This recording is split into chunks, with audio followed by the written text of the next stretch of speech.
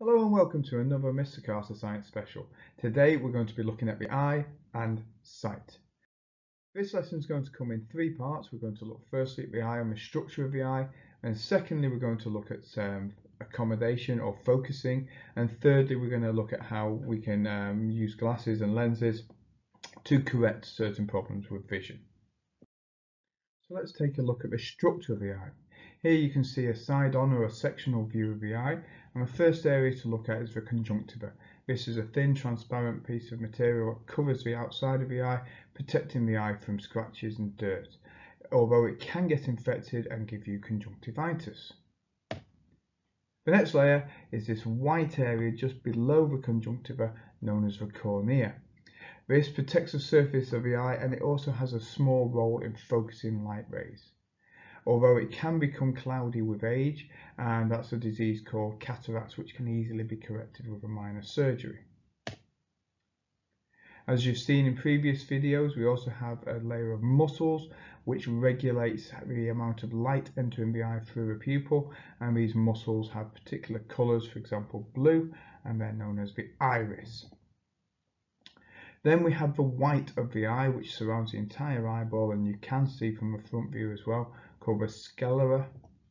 Next is the choroid. Now the choroid, if you've ever dissected an eye, you'll see is a thin, shiny black layer. It almost shivers a bit like a petrol, puddle of petrol. And that job is to reflect any light that gets through the retina back onto the cells in the retina. Now, of course, you have both rod and cone cells in the retina, and they sense light and create electrical nerve impulses which get transmitted along the optic nerve to the brain, which interprets the impulses as sight and images. Then we have the lens. Now, it's a job of the lens to change shape and focus light so that it hits at the back of the retina here. To help the lens change sight so that the light will always focus at this particular point, we also have suspensory ligaments which hold the lens in place, and ciliary muscles both here and here. And it's a job of those ciliary muscles to contract and relax and help to change the shape of the lens from either thick or to thin or thin to thicker, depending on what kind of object you're. So let's take a brief look at the retina. And the retina is found at the back of the eye here, and it's full of those cells that are going to absorb the light energy and create electrical nerve impulses. In fact, it's got two main types of cells. They're known as rod and cones. And rod and cones are both receptor cells found in the retina, and both types of cells will absorb light. The rod cells work very well in low light levels. They allow us to see in black and white and to see objects in your periphery. So an object sort of just outside your vision here, you'll see that as black, or a black image or a dark image of something moving. And if you look straight forward, you can't quite see what it is, but you're aware something's there. And that's a very, very useful survival tactic in terms of reflexes, because you can see something that might be ready to attack you or harm you, and you'll be able to have a reflex action and move out of the way and protect yourself from harm.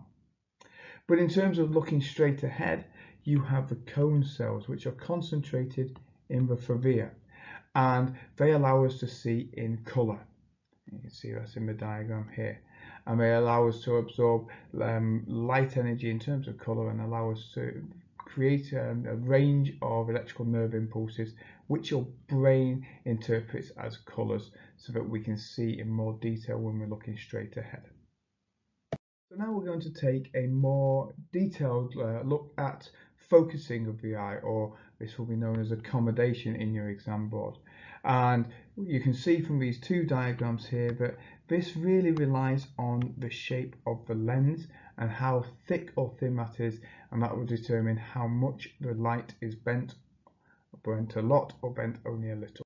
If you're looking at an object which is far away, the rays of light appear to come in parallel to each other.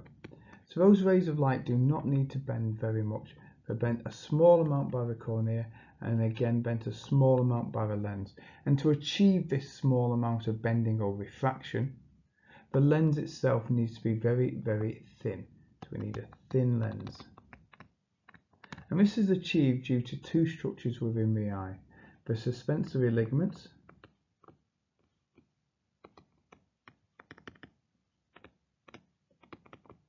and the ciliary muscles.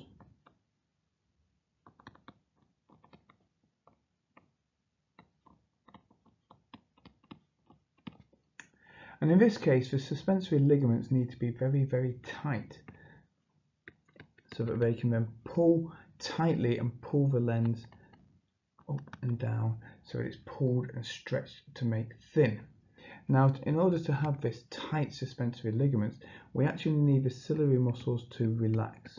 Those ciliary muscles are round muscles, so when they relax, they actually move out and stretch and pull the suspensory ligaments as the ciliary muscles relax.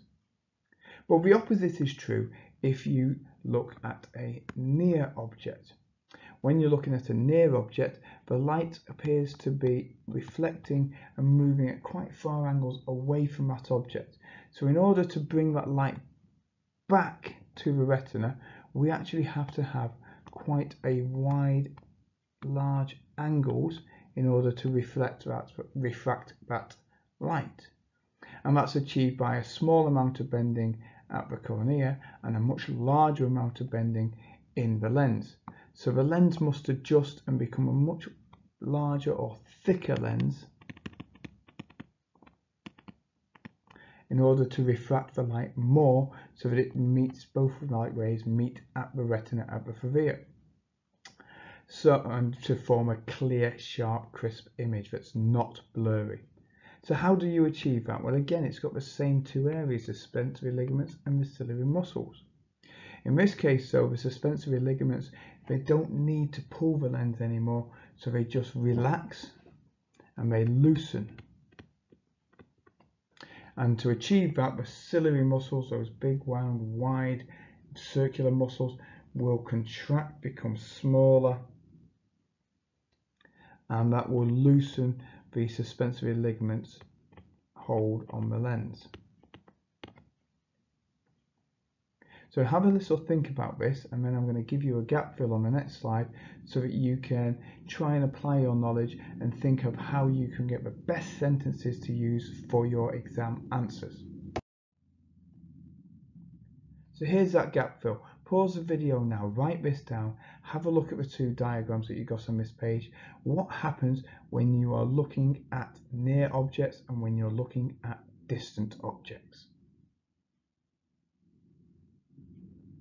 So here are the answers.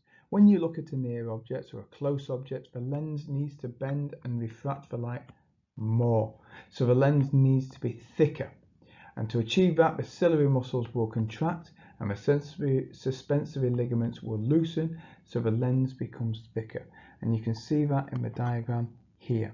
Here the ciliary muscles have contracted, and that's made that the muscles have moved in. You can see that they're quite thick on this diagram, and that's made the suspensory ligaments here sort of all a bit wavy and all very loose.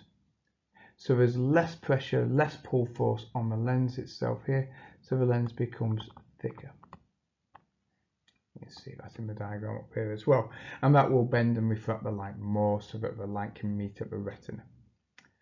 When we're looking at distant objects, the lens needs to bend and refract the light less. Still needs to bend and refract the light, just less than it does when you look at a near object. So the lens needs to be thinner. And to achieve this, the ciliary muscles will relax, the suspensory ligaments will therefore tighten and the lens will become thinner. And you can see that here in comparison to the previous diagram, we've got the ciliary muscles are much shorter, they have relaxed and they've pulled, and the suspensory ligaments here have become much tighter, and they've got a big pull force on the lens, so the lens becomes thin. So let's now take a look at some common problems with sight and how they can be corrected. First one we'll look at is being long-sighted, and what does that actually mean? Well, if you're long-sighted, you can see far objects, but you're going to have difficulty struggling to see near objects. In fact, when you look at a near object, the light rays do not focus at the retina here where they should do. In fact, they focus behind the retina if the light rays were extended.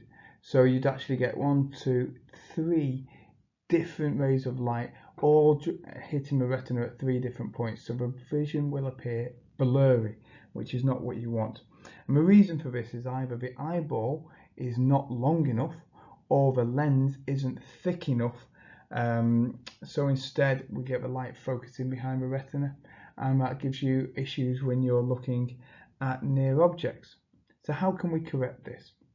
Well, in order to correct this, you need to make certain you have a convex lens. A convex lens will begin to refract or bend the light just a little bit here. You can see that bend there before it actually reaches the lens of your own eye.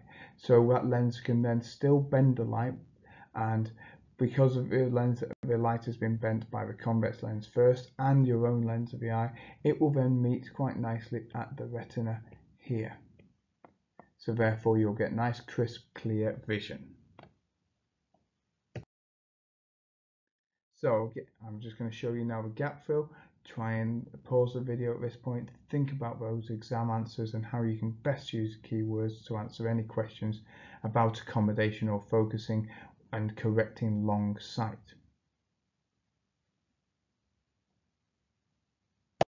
So here's the answers. When you're long-sighted, you can see far objects, but you have difficulty seeing near objects because the eyeball is too short or the lens cannot become thick enough, so the light rays do not meet at the retina. Instead, the light focuses behind the retina, so the image is blurry. To correct long sight, when you're long-sighted, you must wear glasses using a convex lens, and the convex lens will refract the light more before it enters the eye. The lens of the eye will then reflect the light as normal, and the light will now be focused at the retina, as you can see in the diagrams. So what about if you're short-sighted?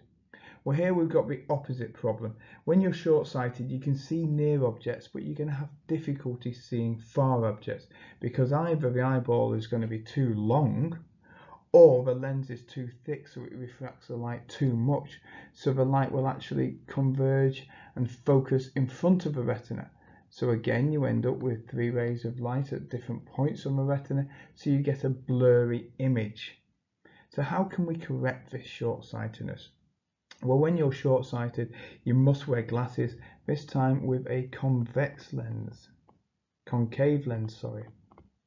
And this concave lens will actually spread out the rays of light so that when they enter your eye using this thicker lens, they get bent back the correct amount to focus at the retina there. So again, here is a gap fill. You want to pause the video now, write this down, think about your exam language, because in each of these paragraphs we've got 3 or 4 marks which you could easily gain by using these in your exams.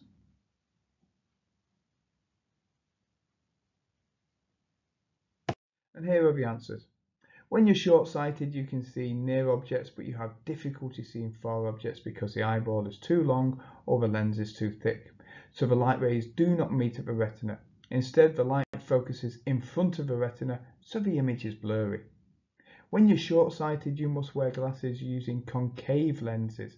Concave lenses will refract the light away from the eye, spreading the light rays before they enter the eye. The lens of the eye will then refract the light as normal, and the light will now be focused on the retina. So you'll have a crisp, clear image. I hope you've enjoyed watching this video on the eye and sight. Don't forget to like and subscribe to Mr. Carter's Science Specials so that you will get the first notifications of when the new videos come out. I hope you've enjoyed this. I hope it's been useful for you. Thank you very much for watching.